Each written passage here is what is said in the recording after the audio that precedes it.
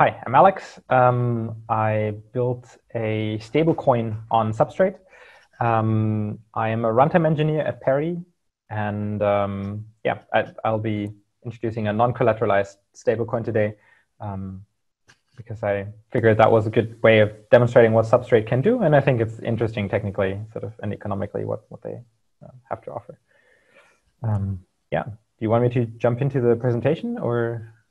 Yeah, sure. That sounds good. So I know there's like maybe just for context here, like I know there's a couple different ways to do stable coins, and I haven't dived very deep into them. Like I know that one is the sort of like simplest one that like Tether does or claims to do or whatever, where you just collateralize one-to-one. And I think this is a sort of a different approach that's in many ways more interesting. So if talk about that whenever you're ready, I guess. Yeah, that's sort of part of the presentation. That was my Cool. plan to start with Awesome. that. Cool. Yeah, as I said, I'm Alex, runtime engineer at Parity for the people that joined. And I'm presenting a stablecoin today. So I built a sample stablecoin. So it's not production ready, disclaimer right here. And it's a non-collateralized stablecoin.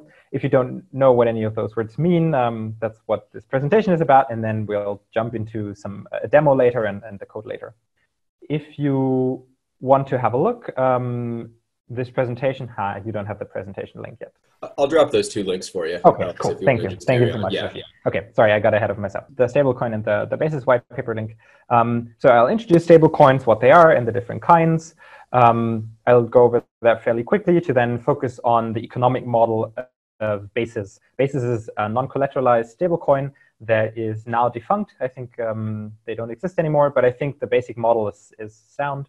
I'll go into that, and then I'll go into the implementation strategy, and then a little bit into the implementation and sort of what that looks like, and then I'll show a demo on how to use the thing with the Polkadots UI.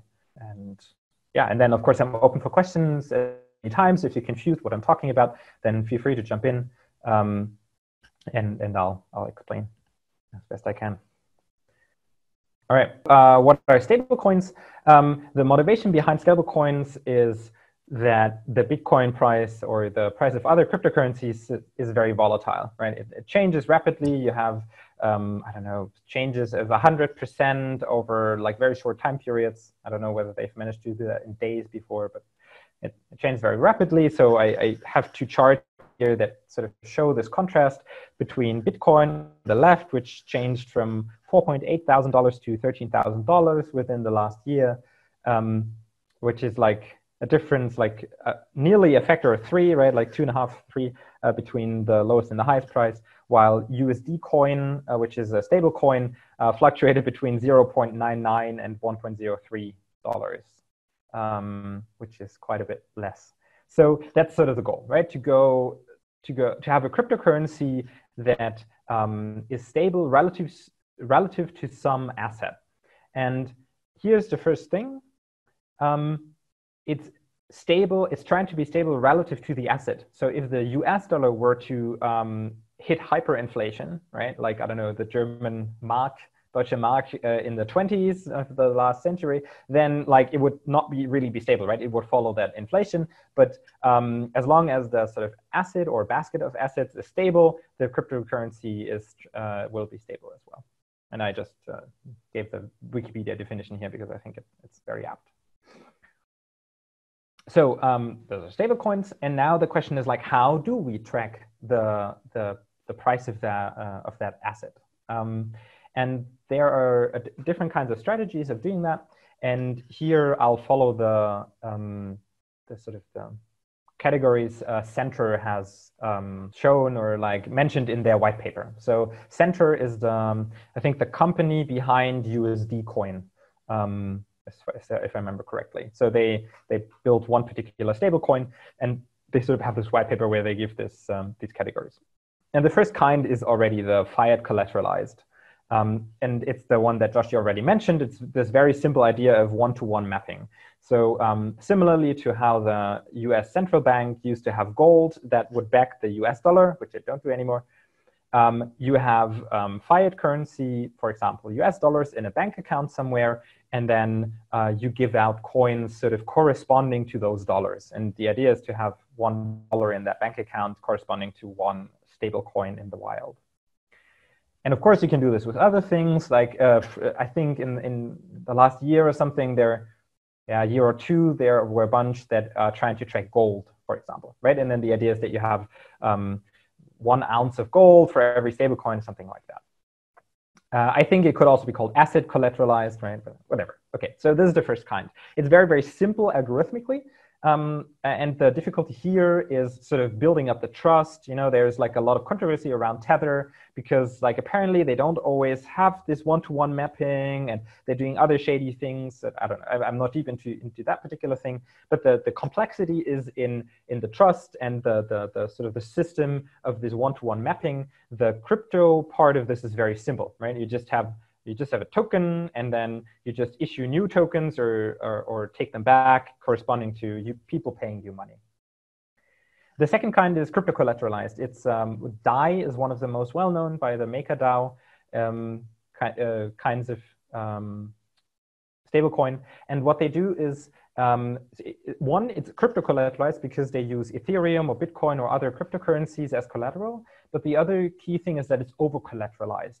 So part of how they get their stability is that they force you to lock up more currency than the value that you're getting out.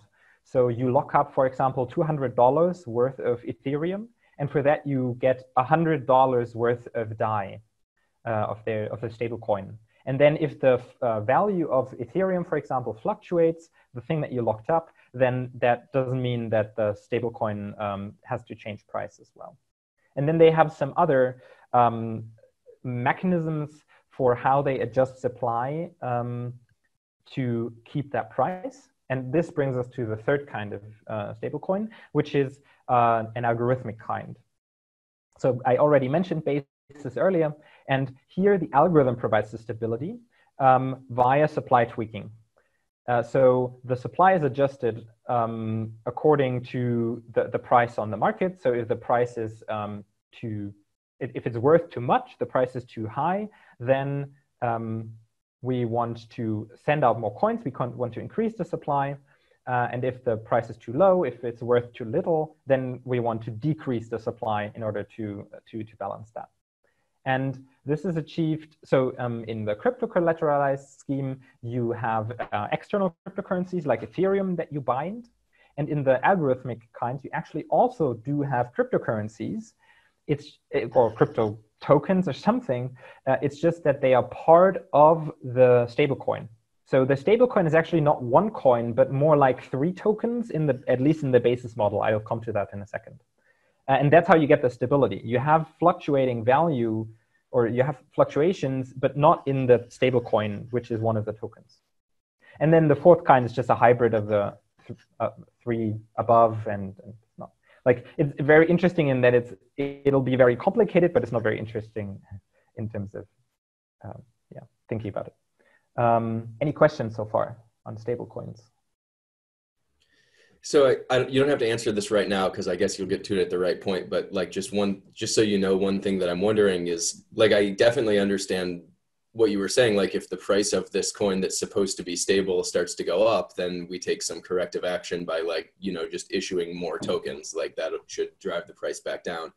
And vice versa when the price starts to tank. So like the thing that I'm wondering though is like, that's good in an abstract sense. It makes perfect sense. But like, when you're going to issue no tokens, where do they enter the market? Like, who gets them? And like, even worse, the other way around, when we need to take tokens back, like, is it just us skimming off the top of everybody's stash? Or like, I'm curious how that part works.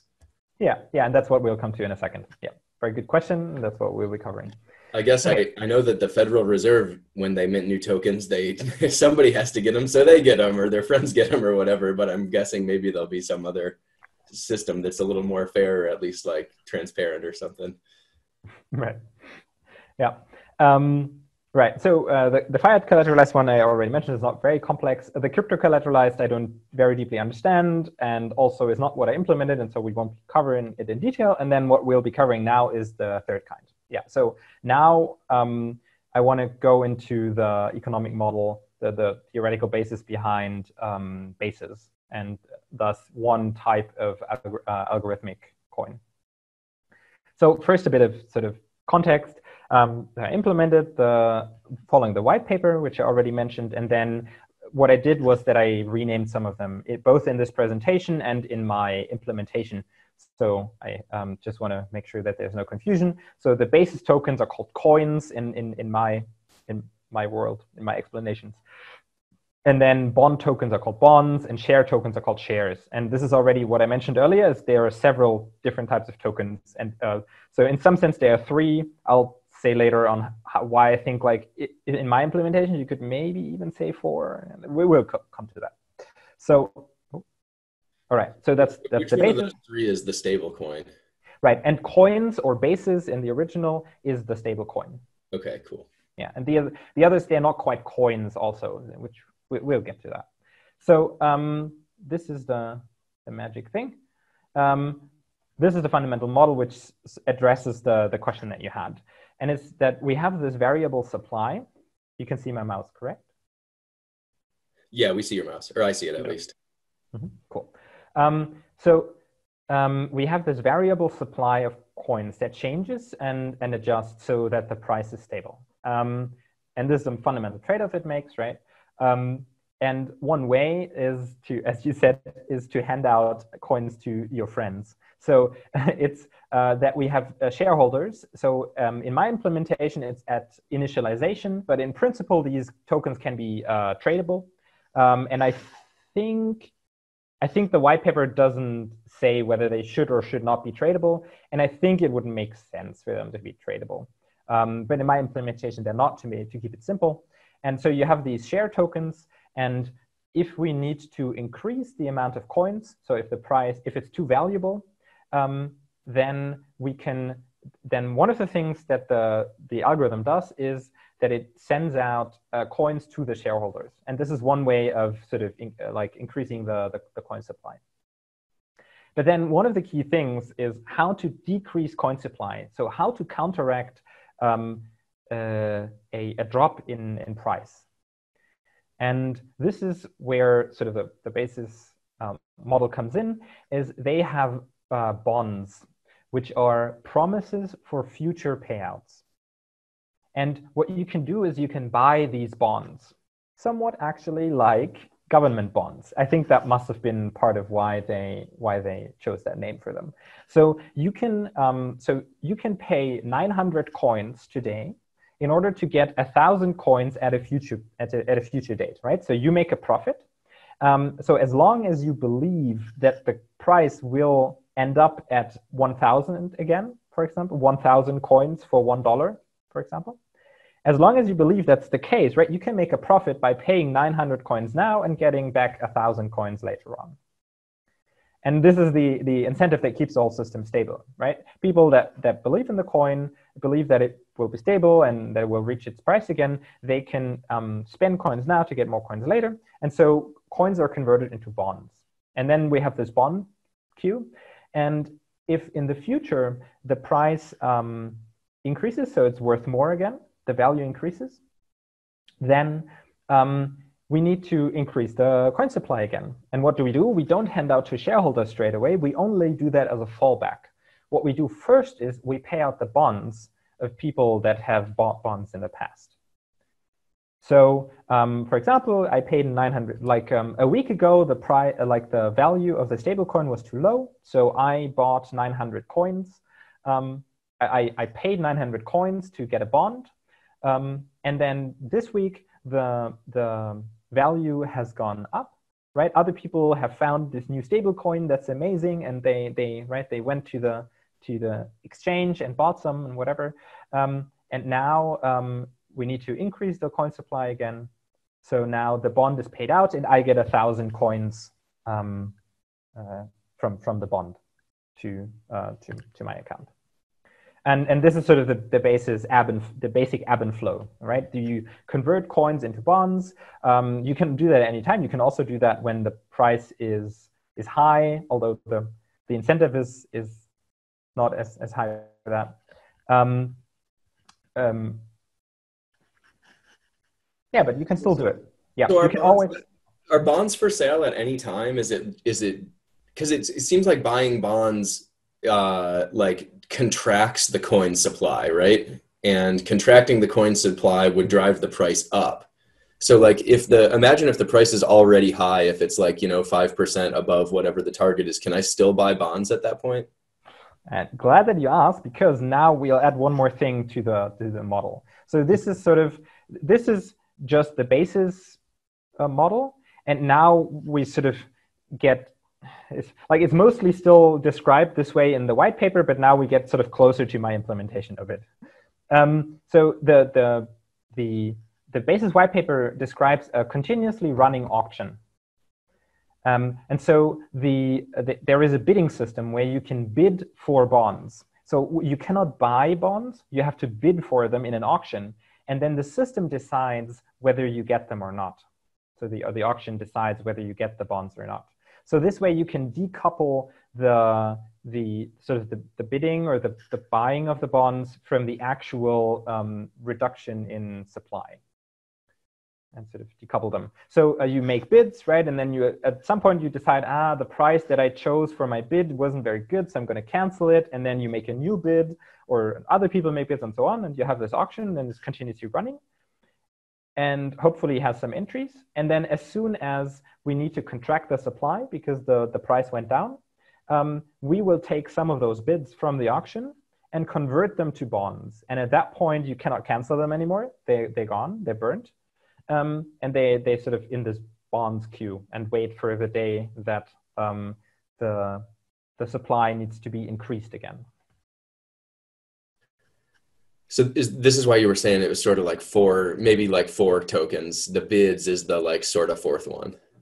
Yeah, exactly. And it's not really, because it's just like you reserve some of your coins, right? And then you can get them back again if you say like, no, I don't want to convert them. It's just like. Quick question here: is this handout coins arrow that comes from shares bubble? Mm-hmm. Is it correct? Is it error? Because in the previous slide it was handout shareholders, so the shares to shareholders, or right. So this says handout to shareholders. So handout coins, I left the coins out because of sort of layout constraints. So this one is handout coins to shareholders, and this one is it's also handout coins to shareholders. I just I contracted it. Yeah, thank you for that. And that means shares are basically the treasury we have in the, or. So maybe this is a confusing way of showing it. Good. Thank you for the feedback. In some sense, so shares are a separate token or a separate sort of data structure, and we use the shares to decide how to hand out coins. So if there are no bonds in the system, 0 bonds, for example, in the beginning, right? So we are very early in the process. We just released our stablecoin. There are no bonds. It's empty. And people are buying the stablecoin because, oh my God, this is new amazing stablecoin by Parity or whatever, the Web3 Foundation. And then we need to we need to increase the coin supply.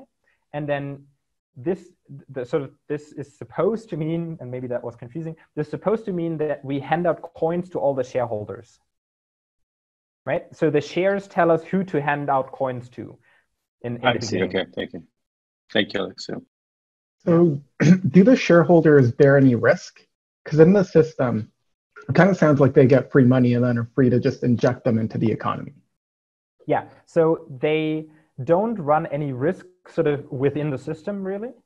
The risk that they do run is it's very unlikely that you will just get shares, right? You will very likely have an ICO where you need to pay some sort of external currency in order to get shares in the stablecoin. So like within the system, you're right, they just benefit. But outside of the system, like they will have to do, like they will have to invest in order to get the shares. And also the shares are paid out last. So I would imagine that if the system is working correctly, the shareholders will get coins very infrequently because the bonds are always paid out first. It's just a fallback mechanism. in case. Okay, so when we need to create more tokens, we don't go straight to the shareholders. We, in the best scenario, don't have to go to the shareholders at all. We just pay out our bonds, but then I guess like only in the scenario where we've paid out all of the bonds and we still need more tokens, then that's when we go to the shareholders. Yep, exactly. Yeah. But in that, I'm imagining, like, I know you said that you didn't implement this, but like it's possible and maybe a good idea that the shares could themselves be tradable. So then, you know, if they're tradable, and if I'm thinking like, oh, having a share seems like a great thing, you know, maybe I won't get tokens, but maybe I will. And once I have the share, it doesn't cost me anything. But then you kind of have to like estimate the future value of the share and decide how much you're willing to pay for it based on that. And you might overestimate or something like that. Yeah. Yeah, I would imagine it's not a very liquid market, and it will be a bit weird, but yeah. Another thing that I could imagine, actually, now that I'm thinking about it, but also not implemented, it's just me talking about clouds in the sky, castles in the sky, is you could have a different currency be the shares. So you could say, all the people that hold DOT in the Polkadot chain, like everyone that is a DOT holder or something, or everyone that is part of the validators or something, or like something like that, right? They are shareholders and they get coins, and then right, it would be tied to running the nodes and so on, and so they would be paid for being the custodians of the network. That's also a possibility in principle. All right. Any more questions? How much, I think you might have said this, but how much does a bond pay out for? I remember like I can make a bid and the best bidders are the ones that get to buy them and everything. But like, how do I know what the payout value is? Mm-hmm. So the payout value is, the payout value is always sort of always a multiple of $1 or the base unit. So here I need to introduce something that I think they even mentioned in the white paper, and I definitely chose in the implementation. It's that you don't trade dollars and coins one for one. It's that you try to have a fixed thing between, for example, 1 million coins and $1. So then the bond payout is 1 million or something like that. In my implementation, and I think they don't mention this in the white paper, I think they don't. In my implementation, you can freely choose the amount that you would like to receive. And what you pay is a percentage of that. And this is how you bid. So you say, I want 1 million coins, or I want 10 million, or I want 10 coins. With the exception that there's also something that I added, you have to, the amount has to be high enough. So you cannot bid for 1 coin, that's too little. It's like, sort of, it's a dust avoidance mechanism, right? That wastes a bunch of state space and it's not worth anybody's time. Yeah. So there is a minimum amount that you need to bid. I think it's actually $1. It's 1 base one So if you're tracking dollars and you're tracking $1, then I think the minimum is $1. One question related to the bids. So this auction, what kind of auction is that? Is it English auction? Typical or? It's been a while since I've looked into auctions. I can describe what it is, and then you would need to tell me which kind it is. So it's a continuously running auction where you continuously make bids. The bids are sorted according to the price, and the price is comparable in that the prices are all percentages. So you say, I want 1 million coins in the future, and I'm willing to pay a price of 0.8, so 80%. And then that means that you pay 80% of how much the bond will be worth. You pay now, you're willing to pay now, and then you will get the amount in the future. Okay. And it sounds like a continuous English auction, but so how do you decide the winners there based on? Right. So the winners are, so when we determine that we need a contraction, so that we need to contract the supply, at that point, the stablecoin will pull out bids from the auction, and it will pull the bids with the best price out of the auction. Okay. Yeah. It's actually an interesting point that you mentioned, right? I remember there are like other types of auctions where the second highest bidder is setting the price or something, right?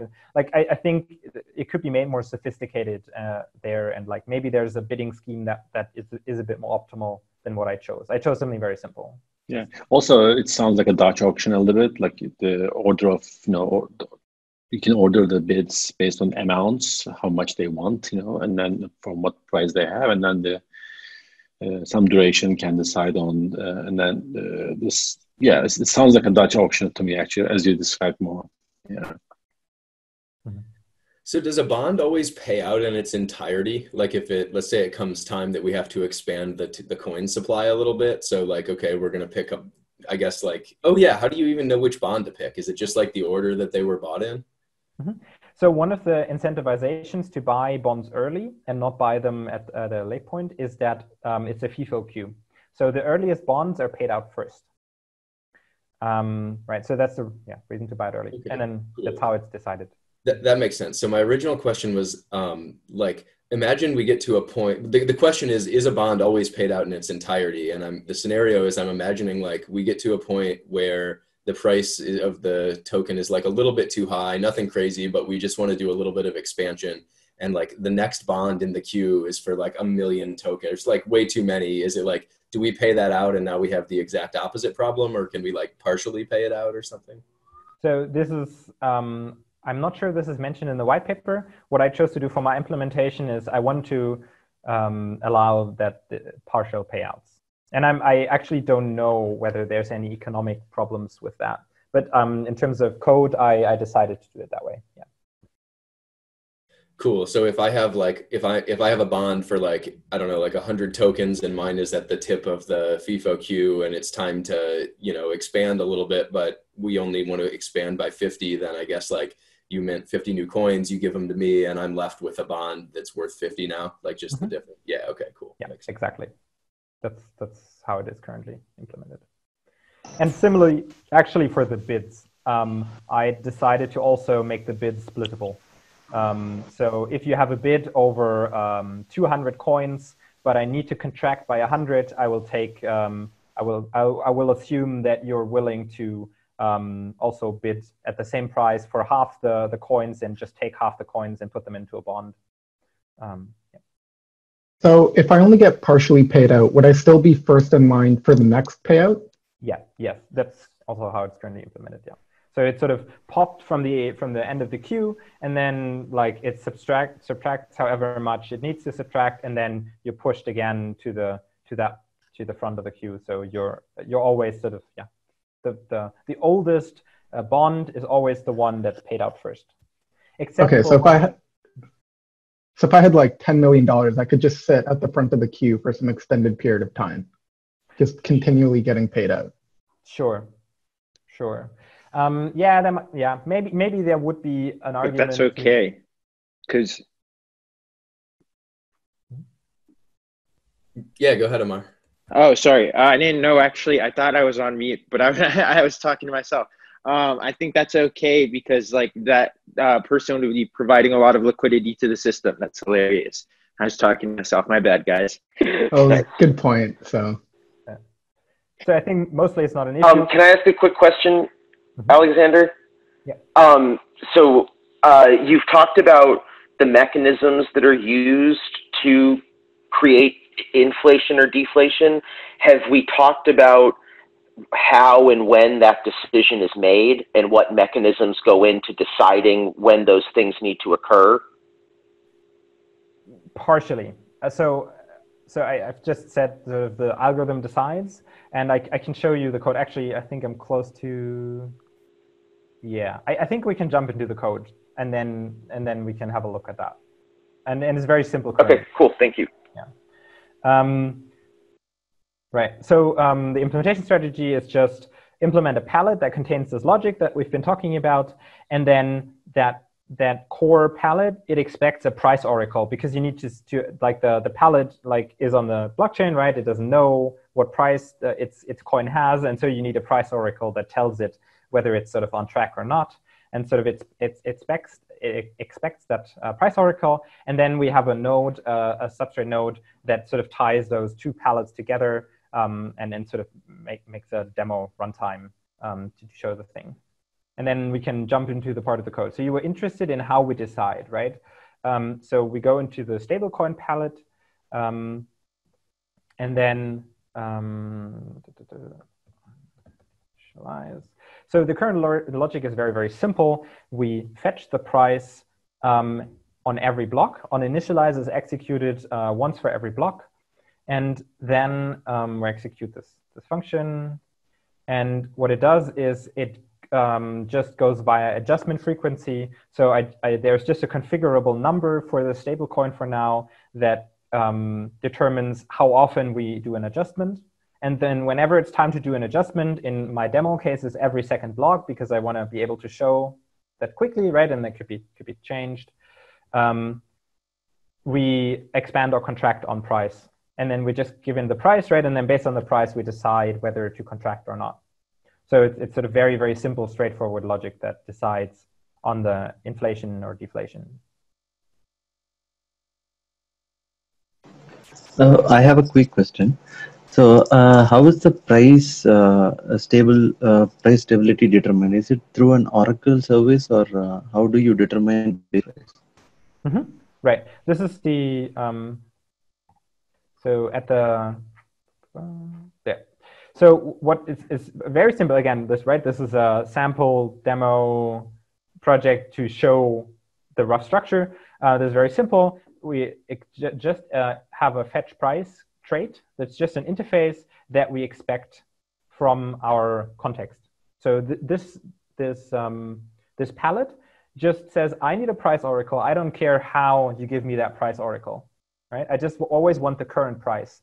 And then you can choose an implementation strategy. Actually, one of the things that I didn't put in the presentation is that there are different ways of having this kind of oracle that's also mentioned in the white paper. Actually, you could have like a prediction market style thing. You can have like voting of different like oracles that are then averaged in some way. You can have a running average or not. Like all kinds of things, right?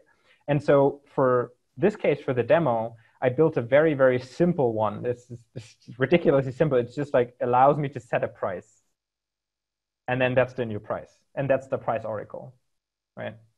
And then the other thing, just to show that it's possible, I also included a price fetch, like an off-chain worker that goes to, I think, CoinTap and, it doesn't matter, to some exchange and just polls the price. And because, of course, our sample coin is not listed, I just get the Ethereum price and I take that as the price of our stable coin, which makes no sense semantically. It's just to show that you can, like, this could be anything, right? You could just run an off-chain worker that does arbitrarily complex stuff and then get a price out of it, and then that price would be available to the stable coin. So Alexander, going back to my question about how you make that decision, totally made sense to me. Basically, there's an oracle that feeds the price information, and then into the runtime you code some parameters for how you decide when to call for an expansion or deflation or whatever. And then right now it's made very simple, but in practical terms, I'm guessing there could be some kind of governance model around that where people decide if those parameters need to be adjusted. That would kind of be in production what this might look like. Sorry, I didn't catch the last part. Is that part. correct? Just kind of, thinking about how this may play out in production and assuming that there would be some governance model on top of those parameters that probably, people who had a stake in the network could make votes about changing them and that kind of stuff. Yeah. Yeah, so I included this one. I made it a constant, which I feel a bit bad about now because maybe it should have been like more bad, because this is one of the things that you might want to adjust, right? The community might want to adjust the adjustment frequency so that, like, instead of changing expanding or contracting every 10 seconds, you expand every 10 minutes or something based on how it plays out in economic reality. And this would totally be something. Yeah, you could have yeah, like that, yeah. And I didn't model it, but it could definitely be modeled. Yeah, you could instead have a storage item. Yeah, totally. Exchangeable and yeah. Mm-hmm. Yeah, you proved it out, and now Substrate gives you the tools to implement it in a million different ways. You know, whatever works best for you. Yeah. Yeah. Very cool. Thank you. No worries. I have a vague feeling that there's still an open question somewhere that that I left on the table. So feel free to jump in. Yeah, I was totally going to ask a question, but I can't remember what it was. It'll come back in due course. Okay. All right. Okay. All right. We already jumped into the code. So I already talked a little bit about the distinction, right? We have the different palettes that provide the logic, and then we have the node, which is sort of the running thing that we'll be starting in a second, and then we have the runtime, which uses the palettes, ties them together. Actually, I can show how it ties them together. Right? Yeah, this is how we do this sort of dependency injection in a sense, right? This is how we just say, okay, the price module, it provides us with the coin price, and so we hand it into the stablecoin, so it can fetch the price. Yeah, this is actually a really cool thing that I just wanted to like call out, because I see people asking about this all the time, about like how you get one palette to depend on another. And like specifically, I know people sometimes accidentally run into cyclic dependency problems when they're trying to do this. And you've done it in a really nice way, because like your stablecoin palette basically just needs some notion of a thing that's going to tell you a price. Like you said, it can be this off-chain worker, like that seems like a pretty realistic one, or it can be like a fancier off-chain worker, or it could just be some kind of like dictatorship where there's like one key that dictates the price, and that's the answer. And so that line 309 is where you're saying like, okay, concretely, since my stablecoin palette needs some notion of a thing that gives it the price, in this particular runtime, we're using this other palette that apparently is called price, I guess, right? Yeah. Yeah, that's a really nice pattern. And then I guess all those other associated types are like constants pretty much, right? Yeah, these are constants that are right now just set at initialization that could potentially be configurable numbers at runtime as well, right? You could say like, oh, we've noticed the expiration period of 100 blocks that we used is a little short. Maybe we want to adjust it, right? And right now they're constants, but they could totally be made things that can be changed by governance. Yeah, I just remembered the comment that I was going to make earlier. We were talking about like the frequency at which we fetch the price.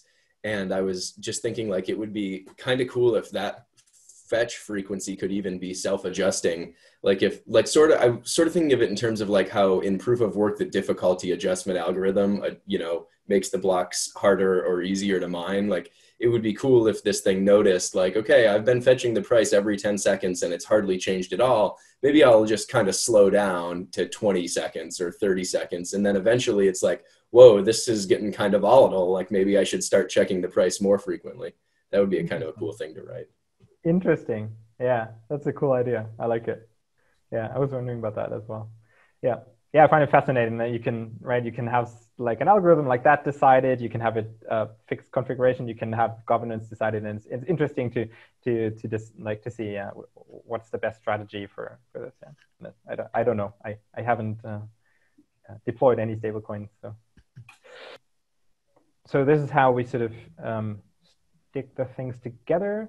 And then I think this could be a good time to just demo it so that we know sort of how this behaves. And then if you want, we can sort of explore into particular questions that you're interested in, like I don't know, how certain parts of it work. That's great. I think that's a great idea, Alex. And just because I don't know if you're looking at the chat, Amar wants to talk about the storage adapters at some point. I think that's a good idea. Okay, sure. Yeah, happy to do that. Let's do the demo first so we have some idea, and then we can jump into the code. All right, so I prepared something here, which fingers crossed will work. So I'm building it just to show that that's what it usually does. And then I purge the chain, right, of previous test runs that I've done. And then we do a node template in a dev mode. And I chose execution native because I have some logging that's only done when it's being run in a native context. So we will be able to see here, expanded supply by handing out coins, right? This is the initial, at Genesis, the stablecoin hands out coins to the shareholders. And this is this, that can be seen here. So that happened. And then you can see coin price is equal to base price as is desired. So in the beginning, I just set the price to the right price so that we don't have fluctuations in the beginning. And then we can see how it behaves if we change that later. This logline, this logging appears several times. I was surprised to see. And apparently this is the case because even though it's sort of stored, like evaluated and stored in the blockchain only once, it is called repeatedly if sort of uninitialized is called repeatedly if you call dispatchable functions in the blockchain. And this is apparently happening here. I don't know why. It's yeah. So don't worry. This is only happening once, and then the sort of the side effects to the blockchain are only happening once. And so whenever it says imported number 1, right, we have the block number 1, and right now we are at 16. So in the background, I have the UI running, which you can see here. This is a custom fork that I made because of some UI element that I wanted. So with out of the box Polkadot.ui, this will not work as advertised. Unfortunately, my change was a bit hacky and hasn't made it into the main repo yet. I'm sorry for that. So you can't try it out on the official Polkadot.js, unfortunately. So okay, cool. So what I did was I have both the chain state and the extrinsic here, so side to side, so we can see what's happening to the chain and interact with it. Just reloading to make sure that we have a current WebSocket connection. Okay. So we want to have a look at the price. See that? It's 1 million as it should be. So 1 million in our test runtime is the base unit, which should represent $1, 1 piece of gold, whatever. Then we have, for example, Alice is one of the sort of shareholder accounts. So she has 250 million coins. Then we have the coin supply, which is 1 billion. And we can see the bids as well, which are empty because no one has bidded yet. And then, unfortunately, I don't have a good UI yet for the bonds. I'm sorry that I can't show this in a nicer way. This is the bonds range. So I built a ring buffer. And so you can see here the start index and the length. So because it's empty, it's 0, 0. Right, so 0, 0 means it's empty, and so if the length is 0, it's empty, and then this is the starting. So what we can do now is we can. Bob is also a shareholder, so we can. So he will have gotten some coins, and so he can send coins to Alice, for example, right? And then we can send a bunch of coins to Alice, and then now.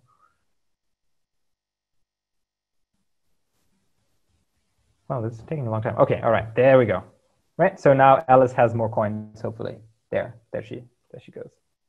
Right, you can see the 350 million. Wait, why is it 350 million? Didn't we just send her an amount that started with a 1? Yes, so it was 250, and we sent her 100. Oh, okay. Sorry, I missed it. Yeah, I think so. Math. So this is the custom input, right? I type in 0.9, so 0.9 in German input types, and then let's say Bob is wealthy now, or still wealthy, so he will 100 million is how much we want in payout, and then we can see that it shows up in the bids a little bit later. There we go. The price is, it's called a perbil, so per billion. So this is 900 million per billion, so it corresponds to 0.9. And then the quantity is 100 million as we entered it. And then maybe Alice also wants to bid, but she wants a bit more bang for her buck. And so Maybe you can name a price for me. You can decide how much she wants to bid for the. Yeah, maybe 55%. Okay, 55%. And maybe she's a bit more cautious and wants a little smaller bond, right? And only goes for 10 million. Right. And so the bids are ordered top to bottom from lowest to highest. So the sort of the top of our heap, right, of our priority queue is the bottom of the bids. So if I do 9.1 here, then it should show up. Should show up at the bottom.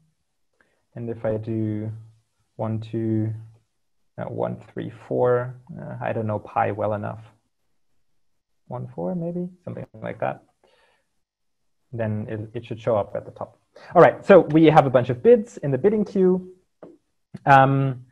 Let's say our price changes and it is now, instead of 1 million, it's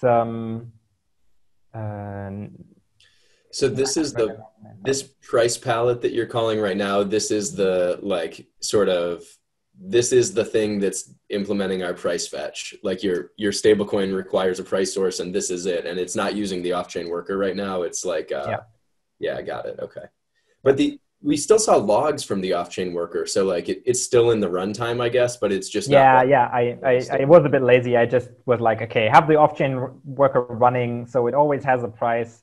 And then if we want it, we can sort of pull the price in. Yeah, it's running in the background. Okay, cool. Yeah, roger that. Right. So now we saw the price change.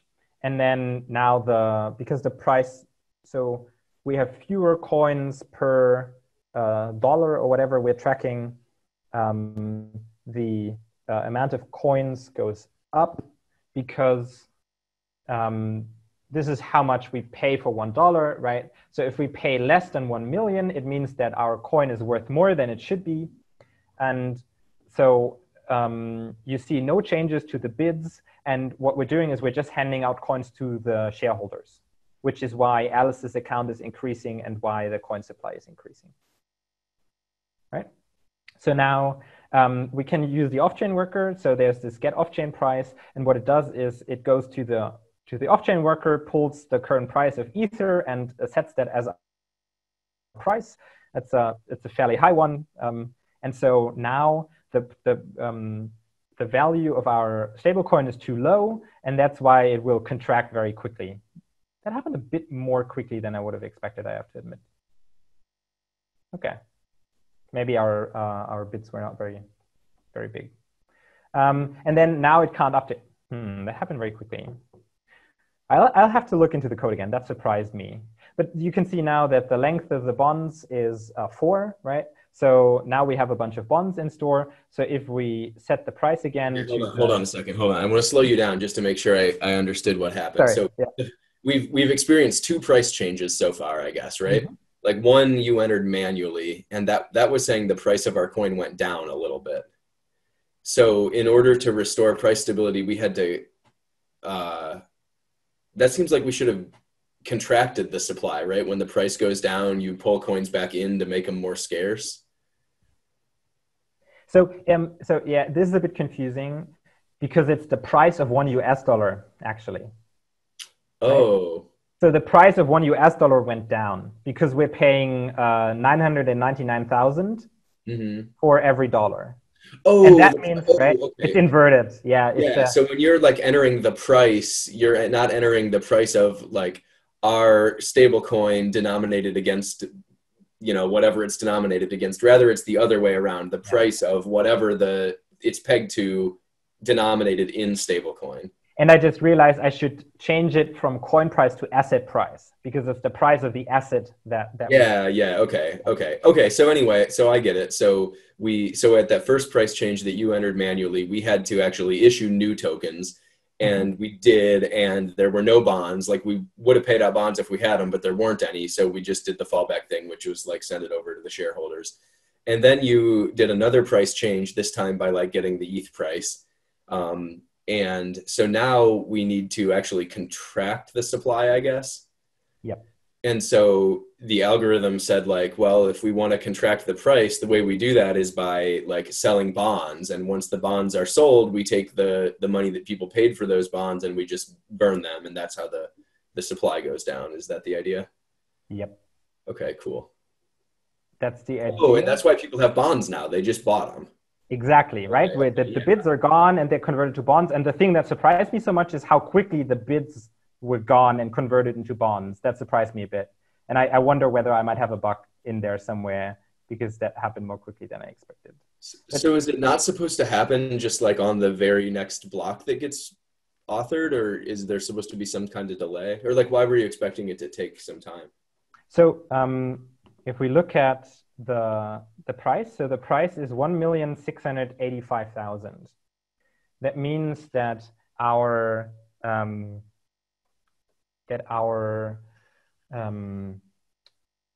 so it's underpriced by 68%, right?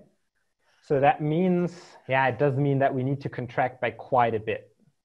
Yeah, that's the thing. It's an extreme price change. So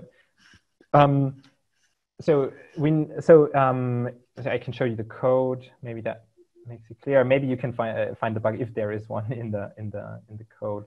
So no, that's the wrong one. That's also the wrong one. There we go. So we need to contract the supply, right? So what we do is we take the price and we take the base unit and we divide them by each other. So in our case, this would be 1,685,000 divided by 1 million, right? So that means we get a number of 1.685, and then we subtract 1 from that, which means we have a number of 0.685, and this is a fraction, and then we multiply our supply by that fraction, and then this is the change. So if I have understood and implemented the white paper correctly, right, the white paper states that if the price is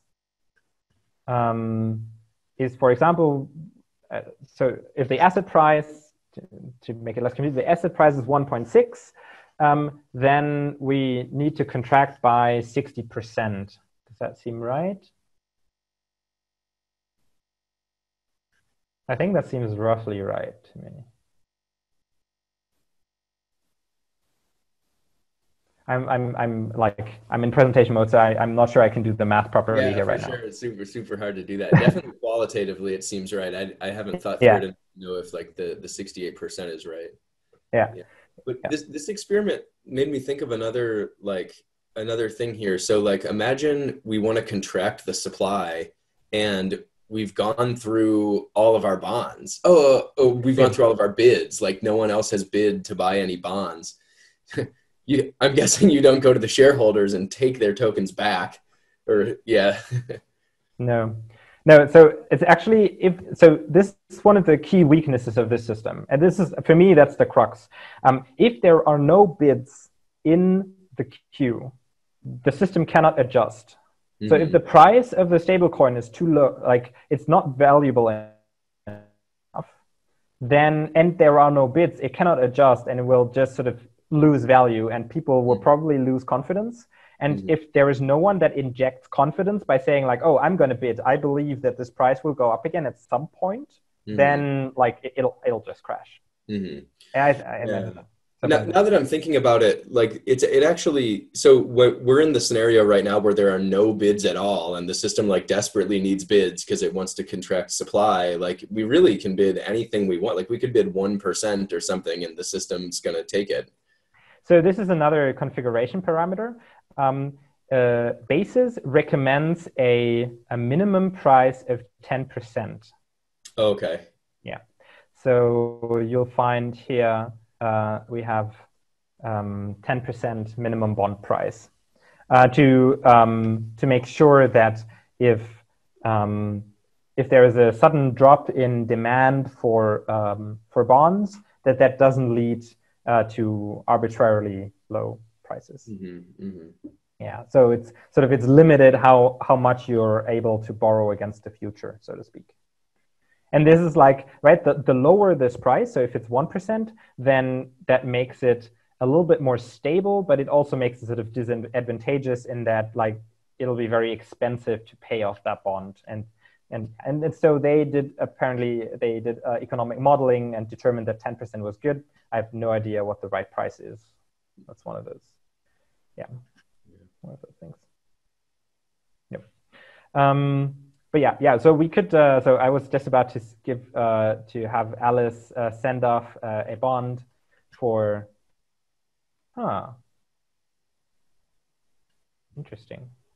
Does she not? No, she should have enough.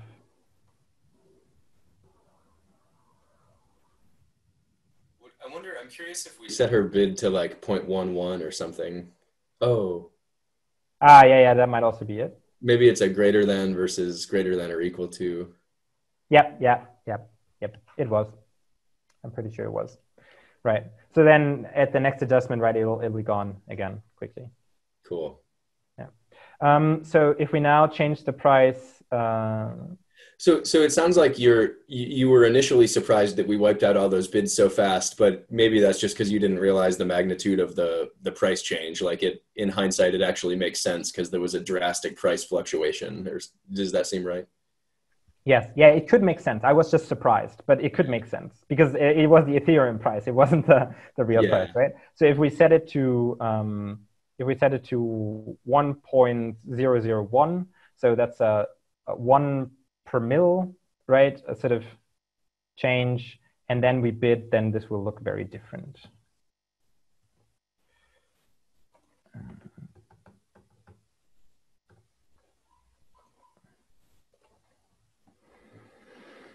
All right. So now we should be able to see the quantity going down slowly.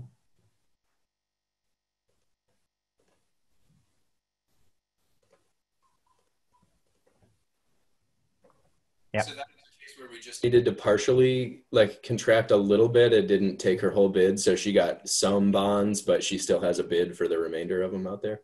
Exactly. Yep. This is the partial conversion of bids to bonds, and then we can also, so let's go for bond index number 0. This is probably expired by now. We've been talking for a little while. With Yeah, how often do they expire, or how long do they live, I guess? That's configurable, and I configured it to 100, so you could show it sort of in a demo, and it expires at 184, and we're at 185. So this will have expired, which we can see in action in a second if we change the price. So what happens is that if a bond is expired, it will just be like discarded. And that's a risk that you run when you buy bonds, is that what they recommend in the white paper is a period of 5 years. After 5 years, a bond expires and is not cashed in. And you can see here that it's 0, which means the default value. So we can have a look at number 4, which seems to be still valid, right? And then now we can see how the bonds are paid out partially. Yeah, cool. All right. A quick question here. Why do bonds have expiration dates? Because to incentivize selling of them, or? So the reason for the expiration date is that you want people to keep bidding, right? The stability depends on people bidding. You always want bids in the auction. But if the bond queue gets too long, there is no incentive to bid anymore because you don't expect your bond to be paid out in a reasonable time frame, right? So with an expiration time of 5 years, you know that if you buy a bond today, right, like there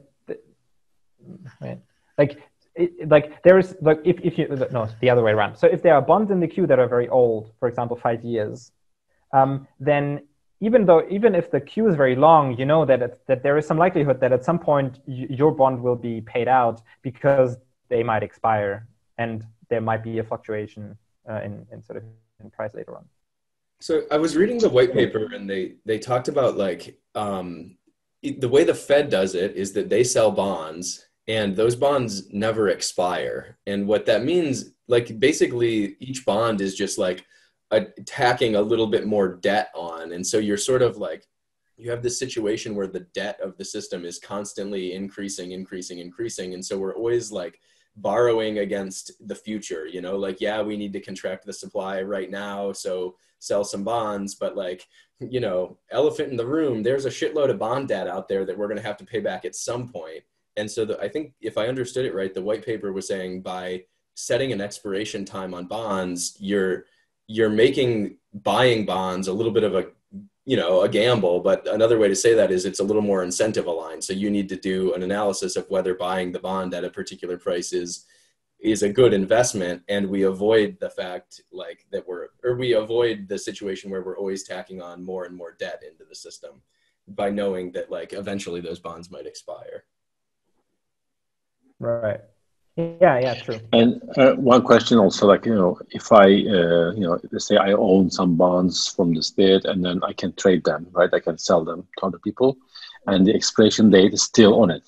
Those people who borrow from me or buy from me, basically they will also take that risk of expiration date with them. So the audio is a bit choppy, like the connection is not very good. I wonder what I can do to improve that. I can try to ask again if it's. I just wanted to say, you know, if you trade the bond, and you know, when I sell the bond to someone else, that person who purchased the bond will take the expiration risk with it, obviously, right? Can you repeat what? Wait, I'm going to restart the network for a second. So when I trade the bond with someone else, I own some bonds, I sell to someone else, and then they take the risk of the expiration risk of the bond, right? It is attached to the bond itself, obviously. So in my current implementation, you cannot trade bonds. Of course, in principle, you can make bonds tradable, and this is an option that you could follow. Thank you. Yeah. So yeah, like right now they're tied to an account, but of course you could tie the bonds to some ID and then have, you know, like have ownership associated with that, and then you could change the ownership of that bond ID, and that would totally be possible. And then yeah, sure, someone else could shoulder the risk or something, yeah, and you could have a second order market and trading these bonds. I think so. If I think about it, you don't want people trading bonds a lot. You want them to bid for bonds. So this second order market of bonds might be in competition with the bidding market. And so on one hand, it would probably increase the value of a bond because you could maybe sell it later and stuff. But also it would potentially compete against the bidding, and that's the most crucial part, right? What you want to make sure is that people bid on the thing. So I'm not sure, like I'm not enough of an economist to be able to say whether that's a good idea. But it's like one of those things that's a whole research project before it goes into production. Maybe maybe it would be totally undermine security or something. Yeah. Like Thank you, Alex. Yeah, after implementing this, like I wouldn't just want to start a stablecoin. Like that's like a 2-year project with like, you know, like an ICO or like investment or whatever, and like researchers and all the kinds of things. Like, yeah, it's not a thing that you just do willy-nilly. So Alex, do you want to? Oh, sorry. Yeah, go ahead, Burak. Go ahead. No, it's fine. I was going to just say, like, this is a very nice framework to play with, and then you don't have to create a stablecoin with this only. You know, you can really, you know, be creative and then use this infrastructure to make other things as well. I think it's a very good demo. Thank you for that, Alex. All right. Yeah, I have a question. I have seen in some other implementations of algorithm like stable coins, so there is an option to redeem the bonds that we buy. So suppose if the price drops and people bid and get the bonds, once the price comes back as it gets stabilized, it is possible to redeem those bonds and in terms of the coin back itself. Is there such an option in this particular implementation? I'm so sorry. That was choppy for all of us, I think. Okay. Yeah. Okay. So all right. maybe just try to repeat that question one more time, and we'll be able to catch it. Yeah. We can also sorry. We can also put it in the chat if you like. Yeah. So my question is, in some implementations of algorithmic stablecoins, it is possible to redeem the bonds that people buy. So when the price drops, people make bids and they buy the bonds. So once the price stabilizes, what they do is they give the option to redeem those bonds back to the coins. So do we have such a option here in this implementation? You were asking how the bonds are redeemed, or yes, exactly, yes. So so they currently so currently in this implementation and the way that is specified in the white paper, the bonds are paid out when we need an expansion. So if we need to inflate, if we need to decrease the value of the stablecoin, then we pay out the bonds. So the system decides, oh, the price is such that we need to increase the coin supply, and then it pays out the bonds. And the rule is according, so I can go to top front, I think was the, and I'm in the runtime again. Front. Right, and the rule is it's just a FIFO queue. So it just takes the oldest bond and pops it from the queue when we need to expand the supply. And then it decides, oh, is this expired? Well, if it's expired, then discard. And then if it's not, then we pay out. And this is a little bit more complex because we can do this partial fulfillment of the bond, this partial payout. Does that answer your question? I'm sorry, I had trouble with the audio. Sorry. So how do people redeem the bond? So for example, if the price has dropped and I have made some bids and I have got some bonds, so at what price will I be able to redeem it? So in other implementation, it is possible to redeem it at the base price level itself. Suppose if $1 is the price of the base stable coin, and if the price drops to, let's say, 90 cents, and I buy like 100 bonds at that, I make some bids and I buy some bonds at 90 cents. So it's possible in implementation to redeem those coins at $1 itself when the price stabilizes. So how does how do people redeem it in this particular implementation? At what price will they be able to redeem? Okay, so currently the way this is implemented is that you bid for the amount that you want to get redeemed. So you bid, for example, for 1 million coins, and then your bond will be 1 million coins or a partial fulfillment of that.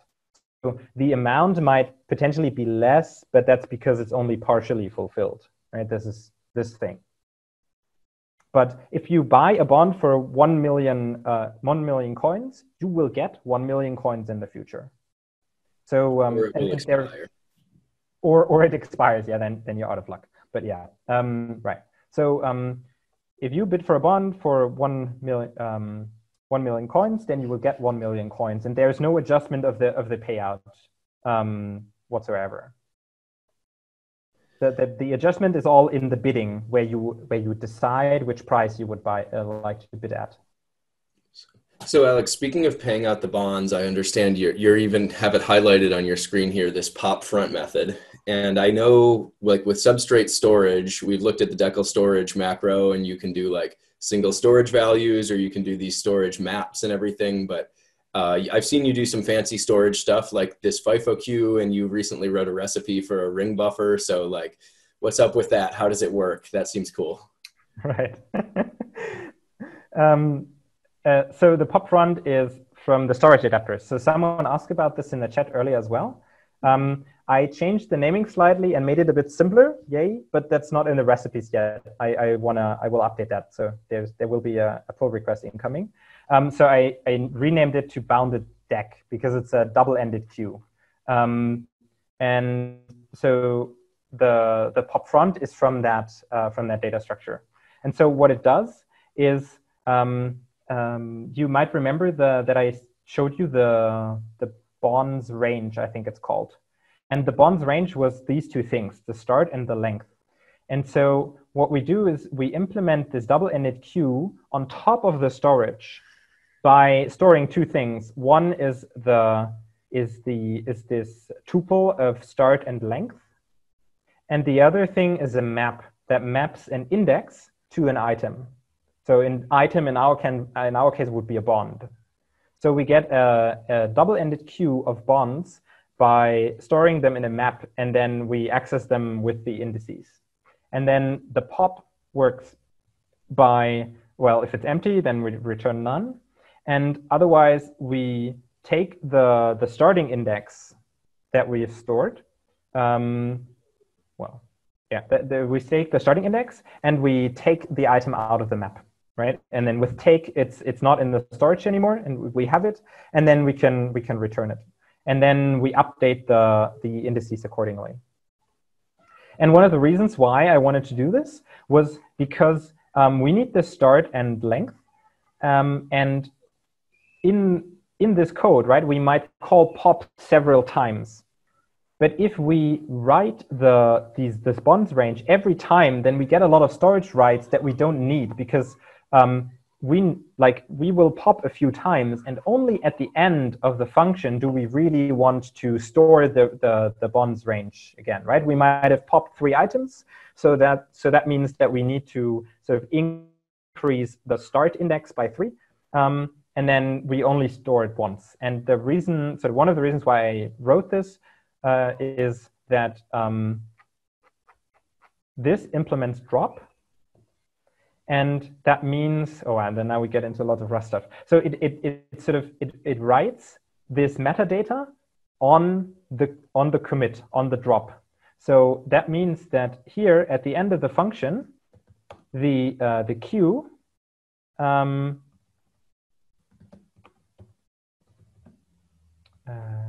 commit, right?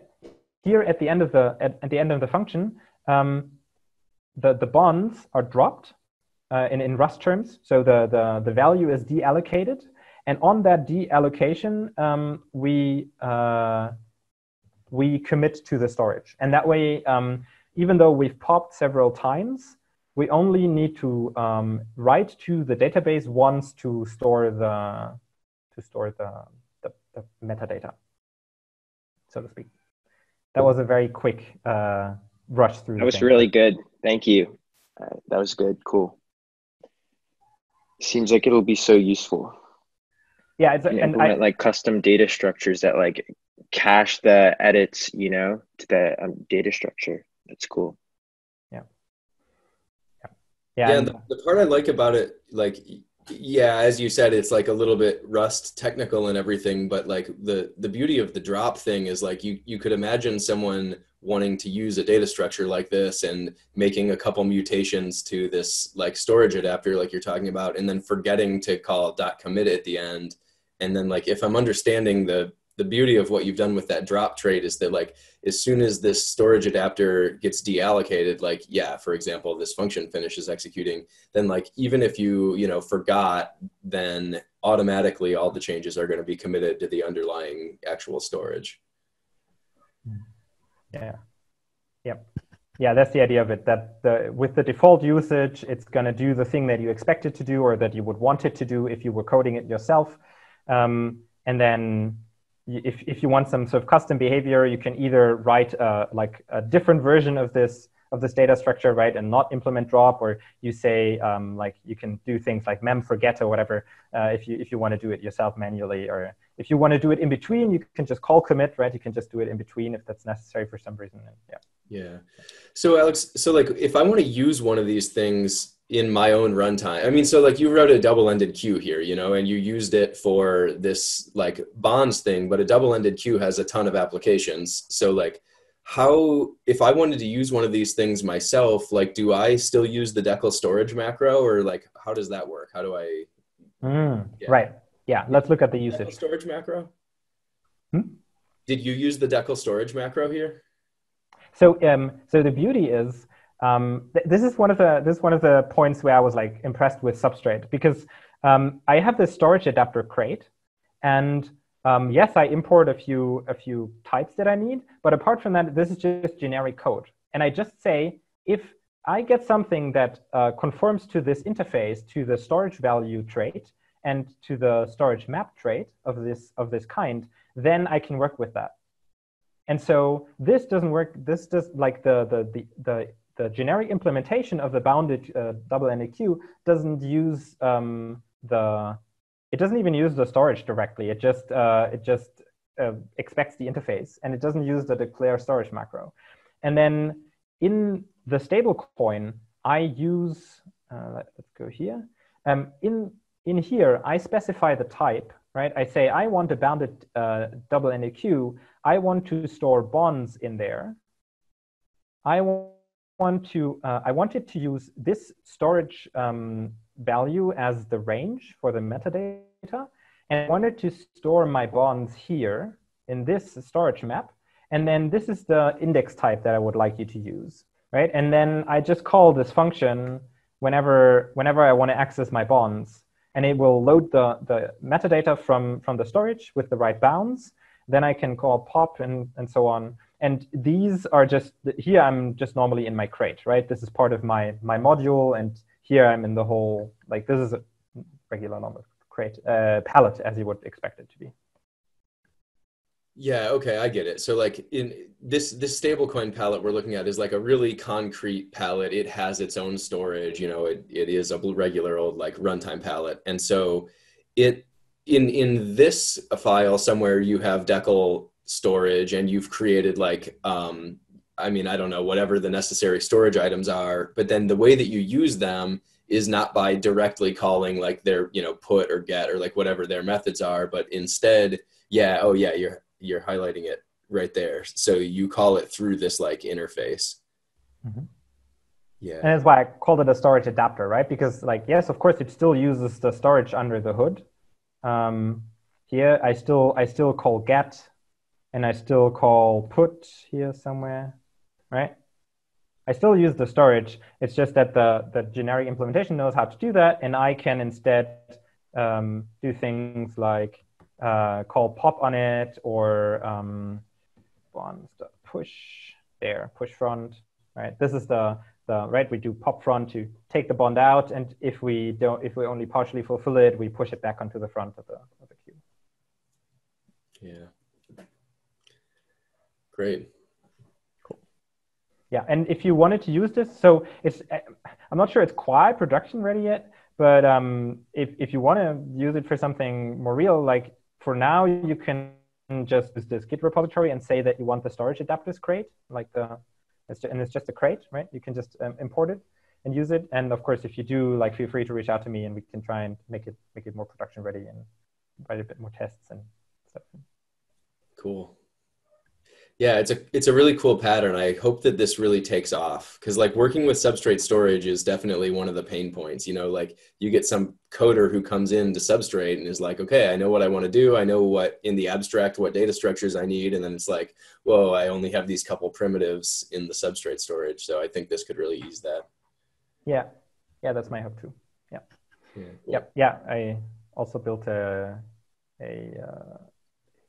priority queue. So the priority queue we use in the stablecoin is another one, and it's it's a little bit different. It's not quite as smart. It just has these items that are just a vector, and so it doesn't it's not much more write efficient.